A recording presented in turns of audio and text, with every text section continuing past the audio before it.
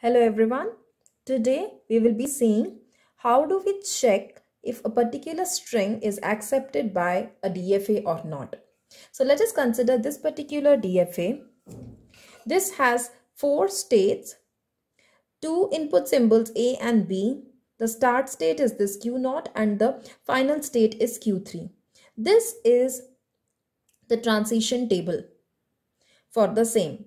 So now we are going to consider the string if AB, if this particular string is accepted by the DFA or not. So there are two ways to check this. One is using extended transition function and another is using sequence diagram. Let us first see what is an extended transition function. So now the extended transition function tells that if we have more than one alphabet in the string, then we should consider that is delta of p comma xa, more than one alphabet in the string, then it should be considered as delta of p comma x separately and then comma a. So now let us consider the string AB.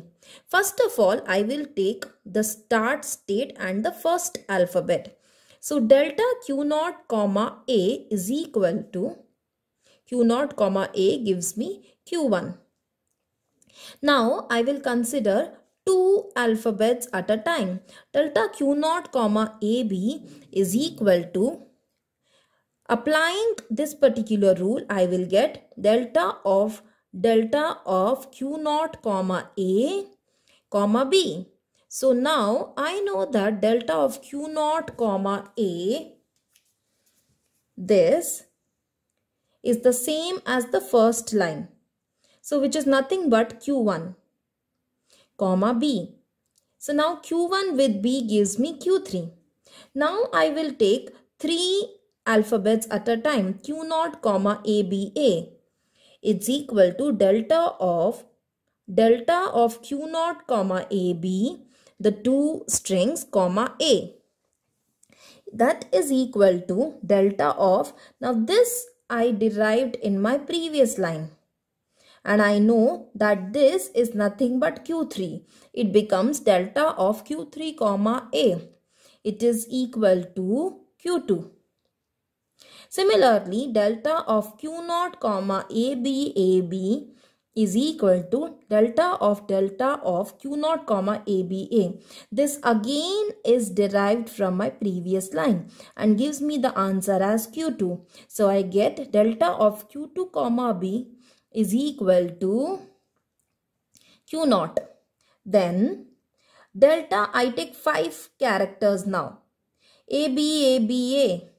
Delta of Q0 comma AB comma A. Now this again is from my previous line work, which is nothing but Q0. So I get Q0 comma A and it is Q1. I write the complete string in the last line and this I get from my previous line, which is nothing but Q1. Delta of Q1 comma B gives me Q3. Since Q3 is the final state. So now in the finally I reach Q3 and Q3 is the final state. I say that the string is accepted by DFA. The second method is sequence diagram. So now for sequence diagram, I will consider each alphabet. So I start with Q0. Q0 with A leads me to Q1. Now Q1 on B takes me to Q3. Q3 on A takes me to Q2. Q2 with B takes to Q0. Q0 with A takes me to Q1. Q1 with B takes me to Q3. Since Q3 is the final state, the string is accepted by DFA.